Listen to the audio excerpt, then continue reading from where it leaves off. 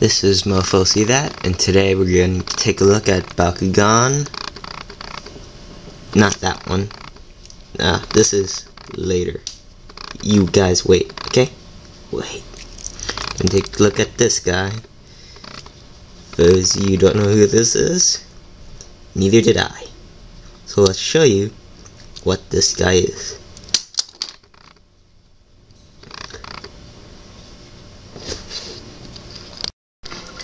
He is a B3 Bakugan, a booster pack from the Bakugan series.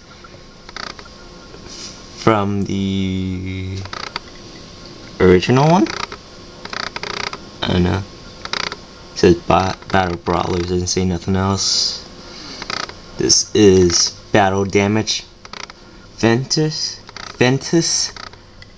Motra. Like Mothra, except without the H. Alright, so it's M-O-T-R-A, Motra.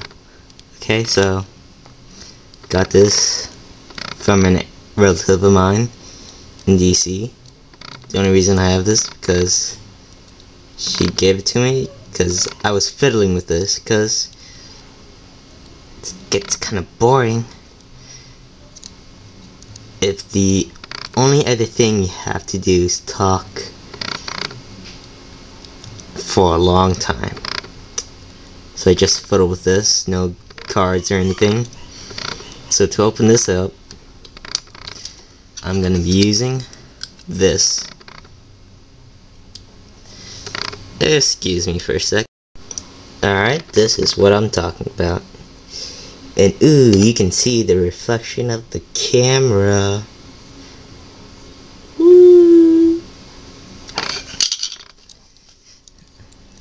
I'm not gonna roll this because kind of stupid on something like this. So Bakugan Brawl. And let's finish this guy up. Fold up his ears, open his mouth a little bit. Get his wings out of there. Get his second set of wings out there.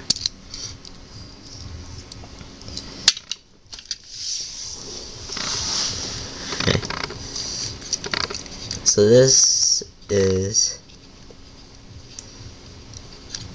Battle Damage Mothra. I say Battle Damage Mothra because there is a regular version that all the black stuff. That's a B2 Bakugan, so I guess that's regular Mothra, and this is the Battle Damage Mothra. If you want to tell me more about this, or why the B2, B3, and Bakugan and all that stuff, leave a comment below. Please, I'm not researching this because I have other stuff to do.